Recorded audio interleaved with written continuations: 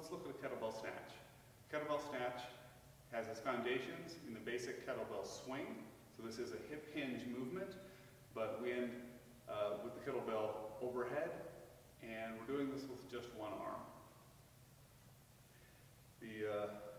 One of the major complaints I hear about kettlebell snatches is that the kettlebell ends up smashing into the wrists of people that are doing it.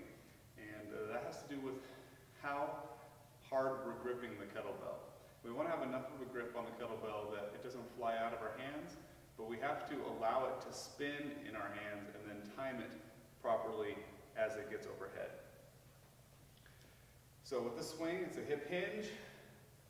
The hips come forward, pushing the kettlebell away from us. There's a slight bend in the elbow, and then we finish up over top with the kettlebell behind the wrist.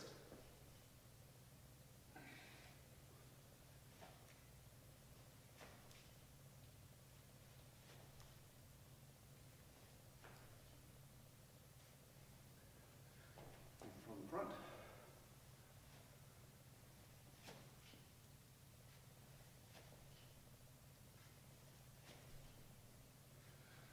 So right about mid-swing here, when the kettlebell is sticking straight out from me, I'm going to loosen my grip just enough so that kettlebell can start to rotate in my hand.